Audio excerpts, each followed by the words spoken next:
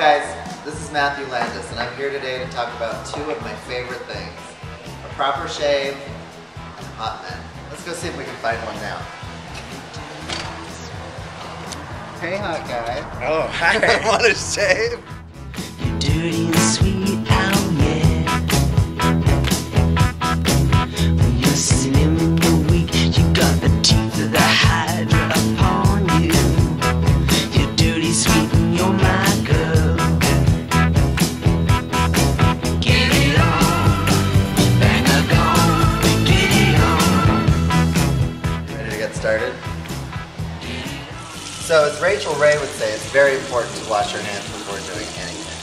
Whenever going from scrub to a clean shaven face, it's always good to start with clippers.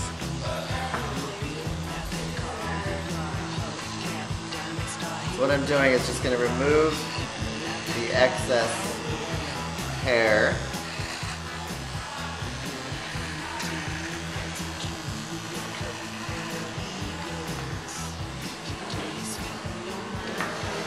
Look how hot that mustache looks.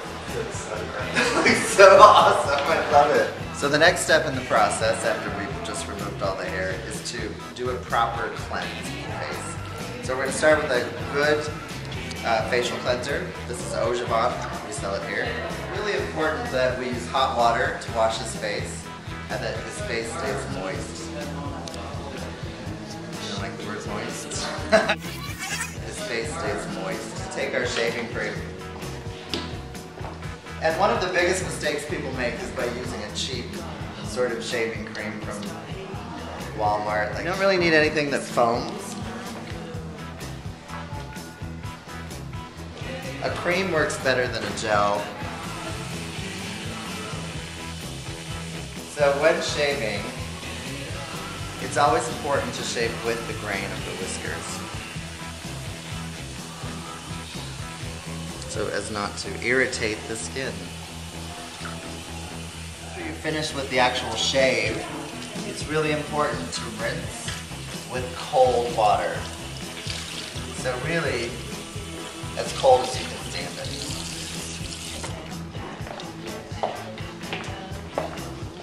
This will help calm the pores. So to complete the process, we're going to finish with a dual action aftershave balm, which has a moisturizer in it, as well as a calming lotion.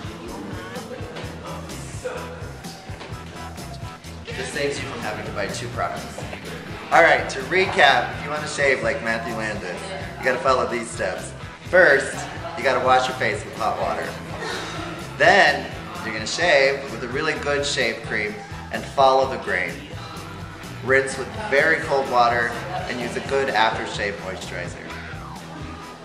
Is that good for you? It was okay.